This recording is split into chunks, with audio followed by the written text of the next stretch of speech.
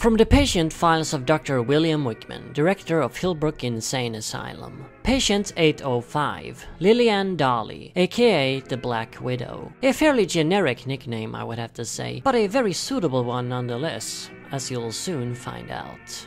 So where do I even begin with this one? A real troublemaker she is. 805 refuses to eat anything, as according to her, she can't eat normal food. We've thus been forced to put her on IV at all times, to prevent the poor deluded idiot from dying of malnutrition. 805 also take any opportunity to try and seduce the male members of our staff, including myself. I just laugh at her attempts, but yesterday I caught Barry smooching with her in her cell. It took the efforts of 2 guards to pry him away from her. Poor Barry, he's apparently not getting anything at home. Somehow I'm not surprised. Due to this incident, I've made the decision to only allow female orderlies and nurses handle patient 805 from now on. She never tries anything with them.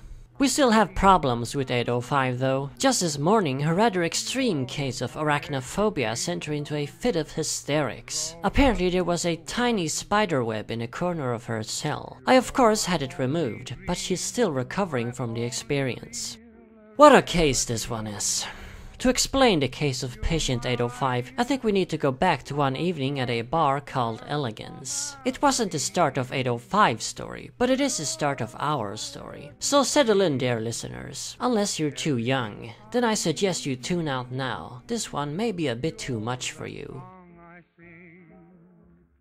The first thing Bob noticed when he entered Elegance was a woman sitting in a corner booth all by her lonesome. How could one not notice her? She was the shapeliest and most pleasant-looking woman Bob had ever seen. He glanced at her as he stepped up to the bar and then sat down on a stool. He ordered a whiskey on the rocks and kept casting quick glances at the alluring woman while the bartender fixed up his drink. Her hair was long and silky black, her skin pale white. She was dressed in a fancy, very revealing black dress and wore black evening gloves. Between the fingers of one of her gloved hands rested an oversized cigarette holder. The woman puffed on it occasionally, blowing the smoke away to the side. On the table before her stood a drink of some kind in a cocktail glass, maybe a brandy Alexander judging by the color of it. Between the cigarette puffs, she would take occasional sips on the drink. Bob then got his drink and finished it within a few seconds, ordering another one. He was here to get drunk. The woman gazed out into the bar with seductive eyes, like she was calmly surveying the place. Surveying the place for what? Bob wondered. In a way, he hated the woman, hated how cool and relaxed she seemed, and he hated her because he knew she would never be his. Never in a million years would a woman like that ever even look at a man like him. Man wasn't even an apt description of him. Worm was more like it. That's how Bob felt anyway. Bob Simpson, bank accountant, or rather former bank accountant, for the time being anyway. Bob had been fired 2 weeks prior. 2 weeks prior to that, he had been divorced. Divorced from Margaret, his wife of 15 years. Now his hated ex-wife. It had all begun a year ago when Bob suspected Margaret of having an affair, and thus hired a private detective to spy on her. It turned out that she did have an affair, and when he finally confronted her about it, foolishly feeling their marriage could still be saved, she confessed to it all, gladly, and then simply laughed in his face. It was like she was proud of it. No, it wasn't pride, it was out of spite. Margaret hated Bob so much it felt good to confess to it all. Seeing Bob's face as she described her saucy encounters with the other man was priceless, a memory she would always cherish for the rest of her life. And just like she had suspected, Bob did nothing about it either. Instead of punishing her and demanding a divorce on the spot, he began to beat himself up over it. It was all his fault, and he promised to change. How pathetic. If only Bob could understand that this exact attitude was what had gotten them in this situation in the first place. Margaret was married to a worm, an insect, and she hated him for it. Of course he knew all that now. Now he finally understood. After a while sitting at the bar, Bob stopped glancing at the sultry woman in the booth. What was the use? Even entertaining the thought that the two could ever even exchange words was ludicrous. After 2 whiskeys, he ordered yet another. Usually Bob drank White Russians or San Franciscos, but now all he desired was a serious case of intoxication. He had spent the entire day going from job interview to job interview. It wasn't easy getting new employment when your former boss gave you such negative recommendations. Bob's boss, Charlie Boy, had always hated him. 10 years younger, yet Charlie Boy had risen 10 times as fast at the bank. At the age of 32, he was already in charge, while Bob was still pushing pencils. Cocky, snot-nosed Charlie Boy. His cufflinks cost more than Bob's house. Well, former house. Margaret got the house, of course. Bob now lived in a small apartment just a couple of blocks away from Elegance. Charlie Boy felt that Bob's divorce had had a negative impact on him. No shit. And he had begun to neglect his work. Maybe he had, maybe he hadn't. So what? Cut a guy some slack for Pete's sake. Charlie Boy hadn't, of course. Bob knew though that his alleged neglect was just an excuse. Charlie had wanted to fire him since day one. Charlie was a real man. Successful, charming, charismatic, dashing, ambitious, funny. Everything that Bob wasn't. Just like Margaret, he hated Bob for his pathetic weakness and couldn't stand having him around. Bob imagined that Margaret's lover was probably a lot like Charlie. Many times had he fantasized about getting a gun and then shooting Margaret, her lover, and Charlie Boy. Afterwards, he would turn the gun on himself. Now, as he gulped down his third whiskey, these fantasies entered his mind yet again. And why not do it, he figured. What was stopping him? It's not like he had anything to live for. Might as well go out with a bang. Literally. Just as Bob was about to order his 4th glass of whiskey, he was startled by the sudden appearance of a black-gloved hand sticking an oversized cigarette holder in front of him. The hand daintily ashed the cigarette into an ashtray that was sitting on the bar counter next to his empty glass. A sultry female voice then asked, "Mind if I sit down?" Bob couldn't quite understand what was going on. He turned to look at the person and discovered that it was indeed the woman from the booth. She stood leaned against the bar counter, gazing deeply into his drowsy eyes as he looked completely dumbfounded. He began to stutter, Sure, I mean, no, I don't mind." The woman smiled and sat down on a stool next to him. Bob, nervous like never before, despite 3 whiskeys in his system, turned away to stare straight ahead. Her being this close, addressing him, made him feel incredibly uncomfortable. His hands even began to shake, and he pulled them off the counter to hide it. Why would she be coming here, he wondered. Why would she be asking to sit down next to him? "Mind if I buy you a drink?" she then asked. Bob couldn't believe what he was hearing. What was this? Some kind of gag? Was Charlie Boy pulling a joke on him? Had he sent this girl to mess with him? Or was it Margaret? It must have been one of them, because no way was this on the level. Maybe she was a huckster trying to con him. Yeah, that was it. She had spotted him from her little booth and pegged him for a grade A chump. Well, might as well play along for now. A free drink's a free drink. Well, that's mighty kind of you, he answered. I don't know how I could refuse that. She called for the bartender and asked what Bob just had. "Whiskey on the rocks," he said, and she ordered 2 of them. Apparently her name was Linda. She worked at a beauty salon. With her looks, she could have been a model. Her boyfriend, Brad, had dumped her a few days ago for her best friend and co-worker at the salon. She must have been really something, that friend of hers, if one dumped Linda over her. Bob figured it could all be a yarn, of course. Still, he listened. He then told her his story, naturally touching it all up a little, making himself seem less pathetic. After hearing it all, Linda revealed that she had been fired too. Apparently her ex-best friend and co-worker was related to the owner of the salon, and if one of them had to go, it was pretty clear who that one was. Well, ain't that a coincidence? Linda then bought the 2 another round of drinks. What the hell was this? Was Bob dreaming? Had he fallen asleep on the counter after all those whiskeys? Not only does this woman approach him and talk to him, but she also buys him drinks. He almost wanted to ask her straight out, "What the hell are you doing?" It was all so bizarre. Just when Bob thought it couldn't possibly get any more bizarre, it did. Linda gently placed her gloved hand on his, softly caressing it. She then leaned in and whispered into his ear. She had a place nearby. If they wanted to continue this, they should do it there. Linda then leaned back again, her eyes fixed on his, a seductive smile across her gorgeous face. Bob's hands were shaking more than ever now. What should he do? It all seemed so suspicious. Did she have a guy with a gun waiting at her place? But Bob didn't have much money, and she didn't seem that impoverished herself. After all, she was capable of buying drinks for people. What kind of robber would do that? Was this truly for real? Did she simply feel attracted to him? Was he some kind of rebound after she'd gotten dumped? Bob wouldn't mind that. Being this woman's rebound was the best he could ever hope to be in life. He looked her curvy body up and down, then stared into her eyes. All that booze made him at least a bit more confident. He then said, "Sure," acting as cool as he possibly could. Linda then got up from her stool and reached out her hand for him to grab. The two then waltzed out of the place, her wrapped around his arm. Bob felt like he was James Bond and imagined every single guy in the joint stare at him with envy.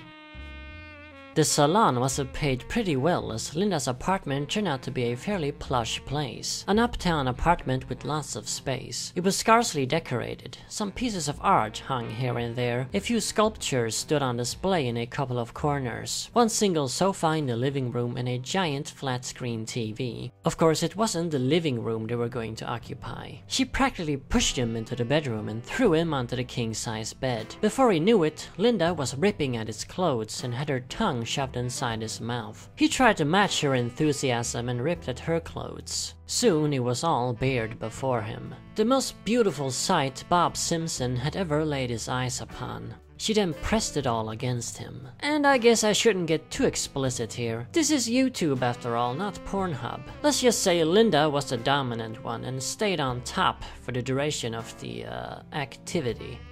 At one point her stomach growled, which appeared to embarrass her, but Bob only found it endearing. Who doesn't get hungry during intercourse anyway?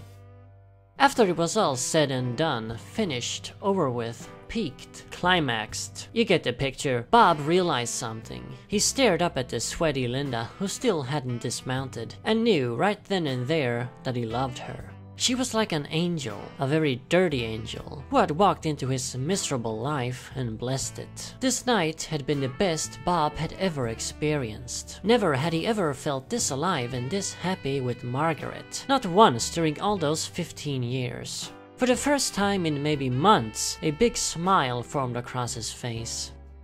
Bob then felt something sting his neck. A bug, maybe?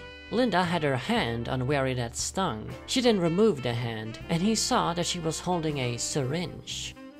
Bob's eyelids began to feel awfully heavy. He could barely keep them up. Soon he couldn't at all, and they closed shut. Everything went dark. The last sight he saw was the naked Linda sitting on top of him. His smile never went away. Lilianae threw on a bra and some underwear. Linda was of course just a fake name. She then pushed off Bob from the bed. He fell to the floor with a thud, face first. What she had given him was merely a sedative. He would come around in about an hour tops. Lilianae had to work fast to avoid any unnecessary complications. She grabbed Bob's arms and began to drag him across the bedroom floor. He wasn't a very heavy man, so it wasn't too difficult for her. She never did pick heavyset men for this very reason. Opposite the bedroom was a bathroom. She dragged him in there. A very roomy bathroom. No actual bathtub, only a shower. Lilianae placed Bob's unconscious body in the shower in a sitting stance, resting him against the wall. As soon as she let go of him, his head slouched down like a lifeless dummy's. Lilianae exited the bathroom. She waltzed across her living room and opened up a cabinet in the far back. Out of the cabinet, she pulled a large red bolt gun, the kind you use for cattle. With bolt gun in hand, she returned to the bathroom. Bob was still leaned against the wall like a sack of potatoes. Drool was dripping from his mouth. Lilianae approached him, held up his head with one hand, and with the other pressed the barrel of the bolt gun against his forehead. She squeezed the trigger. A loud, squishy thud. The bolt penetrated his skull and went straight through his brain. Bob would not come around after this. Lilianae left the bathroom once again, returned the bolt gun to the cabinet in the living room, and picked up another few items. An electric razor, several big see-through plastic bags, and a bone saw. With these items in hand, she returned to the bathroom. She placed all the items on the floor, except for the razor, then sat down next to Bob. 10 minutes later, he was completely hairless. The razor was discarded, and Lilianae picked up the bone saw. She began with Bob's left foot.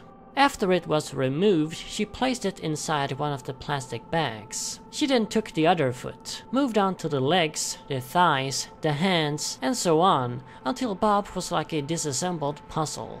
Each individual piece was placed in its own plastic bag. When it was all done, she carried the bags into another room. This room was empty, except for a large freezer unit in the corner. Lilianae threw each bag into the freezer, placing Bob's torso on the bottom, then piling the rest on top of it. Except for one of the thighs. That one she kept for herself. Her stomach growled. She then cleaned up the bathroom, washing away all the blood, and there was lots of it. Afterwards, Lilianae made herself a drink, vodka straight up. While she enjoyed it, she began to prepare Bob's thigh in the kitchen. She peeled off all the skin, cut off the desired pieces of meat, washed them, and hacked them into slices. She selected a few of these slices and threw them onto a frying pan, while the rest were placed inside a new plastic bag, which she put in a refrigerator. It was well into the morning by the time the slices were fully cooked. All in all, this entire procedure, from beginning to end, including picking up Bob at the bar, had taken a good amount of hours. She had all the time in the world though, and zero responsibilities. Single, no kids, no job, living on the vast inheritance her Uncle Frank had left her. Lilianae's stomach continued growling. She was starving. She hadn't eaten anything for quite a while after all, not since her last victim. All that booze she had to drink on an empty stomach in those bars wasn't exactly making her feel too well either. But then again, she couldn't have gone through with any of this unless she was drunk out of her mind. And go through with it she had to, for her own sake, for her survival. One must feed, must one not? And now it just so happened that Lilianae and Dahli could only eat human males. After having intercourse with them first, of course. That was just how it was. Sort of like sexual cannibalism in certain types of spiders. Lilianae naturally wished it wasn't so, but there was nothing she could do about it. Them simply the breaks. And you thought I was crazy.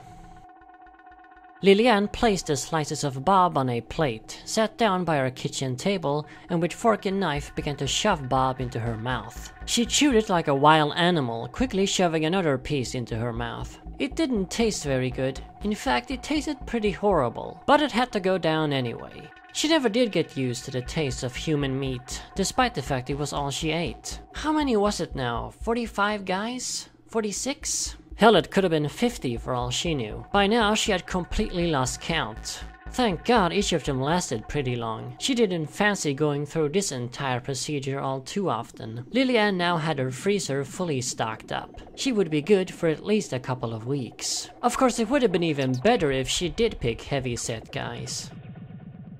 Lilianae looked down at her plate. 2 slices of Bob left. She had already eaten over half of her dinner. Maybe it wasn't the taste that was so bad. Maybe it was all just in her head. The idea that this, which she now chewed in her mouth, was, not very long ago, a living, walking, talking human being. Its name was Bob. What was the last one's name? John. That's right, it was John. John was actually very nice, kind and gentle. It took a lot of booze to get him to go home with her. Suddenly Lilianae spat out the piece of Bob onto the plate. She stared with wide eyes at the meat. She was shaking.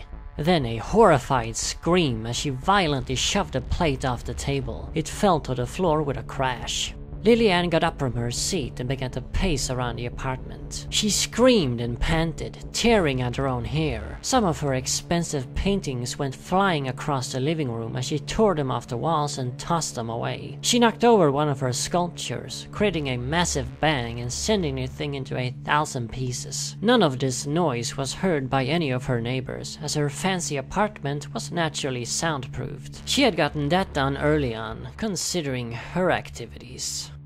Lilianae leaned against the wall and slowly slid down to the floor, crying in her hands. She sat there in a fetal position for a good half hour, all the while her stomach still growled. Eventually she got up, picked up the slices of meat from the floor, washed them under the sink, picked up a new plate, and sat down by the kitchen table again. Her face was a complete mess from runny mascara. She looked down at the plate for a few seconds, then began to eat again. Bob ended up lasting for about 3 weeks. Then it was time to go on the hunt again. This time Lilianae chose another bar, located on the other side of town. She kept her hunting grounds spread wide, as to avoid an all too obvious pattern. In total, she had 4 apartments located on opposite ends of the city. These apartments served as starting points. She would stay in one, then go out, find a relatively close bar or nightclub, but not too close, and then conduct her business there. For the subsequent hunt, she would start off from one of the other apartments. She'd now been doing this for years. So far, it had worked perfectly. This bar was called Stellata, a fairly fashionable place. All the places she picked were. Lilianae never bothered with dives. She preferred to eat fancy.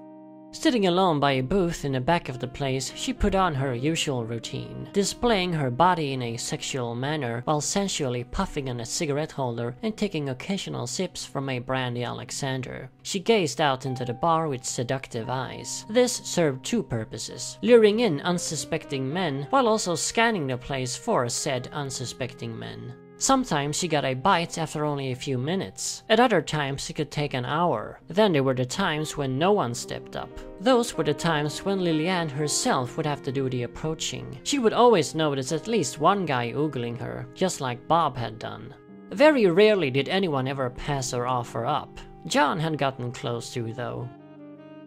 After 20 minutes in Stellata, Lilianae found her mark. An easy mark too. It was obvious he was on the hunt as well, surveying the place and glancing at every single woman. Eventually his eyes fell upon Lilianae. A pretty handsome man he was, dressed in a navy blue suit. He appeared far more fit and masculine than Bob. The dashing fellow did not approach her though. She waited for about 15 minutes, but nothing happened. Was he shy? Hardly, not his type. Playing hard to get? Whatever it was, Lilianae got tired of it and decided to once again make the first move. She pulled the same routine she often did, offering him a drink. He accepted and the two got to talking.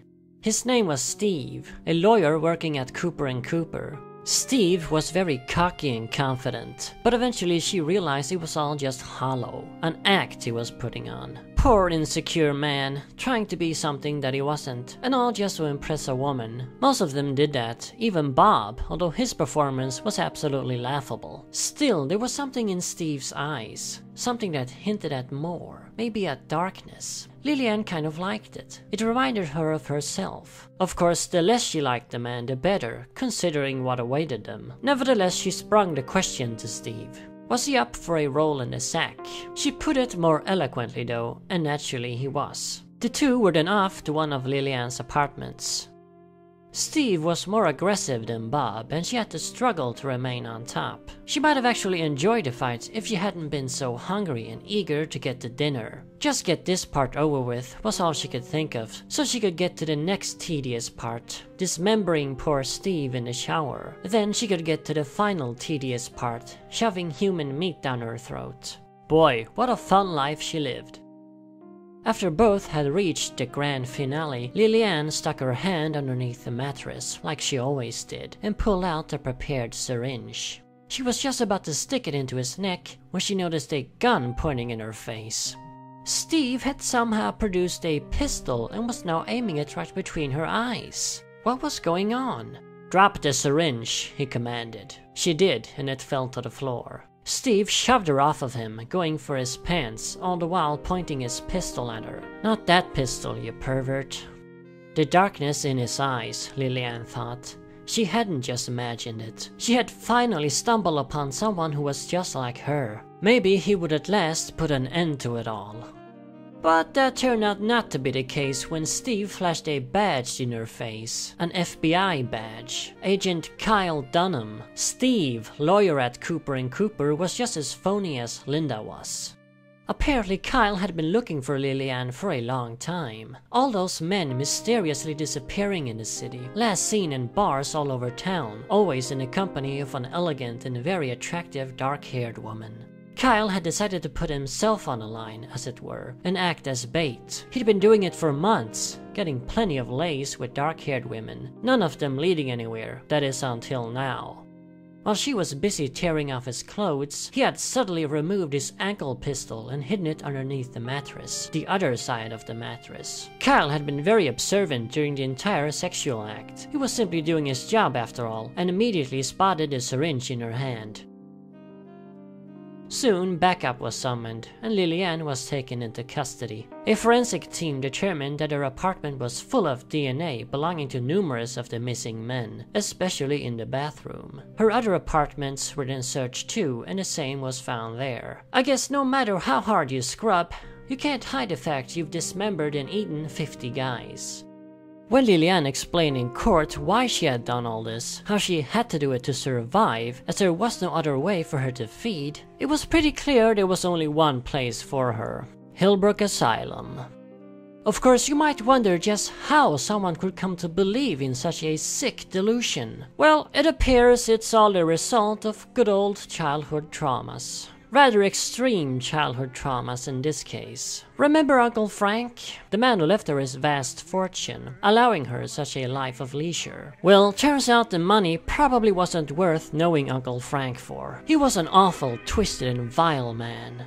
Lilianae lost her parents at a young age, and was then put in Frank's care. It seemed like she would live a charmed life, but that wasn't the case at all. Frank would frequently force himself upon her, periodically barely feed her, and at night always lock her up in the attic of his big mansion. The attic in question was infested with big black widow spiders. They would crawl all over her throughout the night. Frank wouldn't let her out until morning, no matter how much she screamed.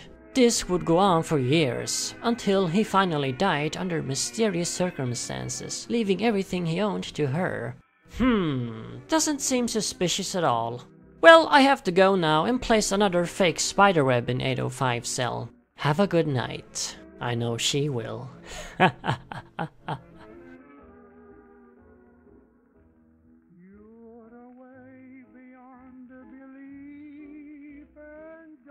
Make it breathe.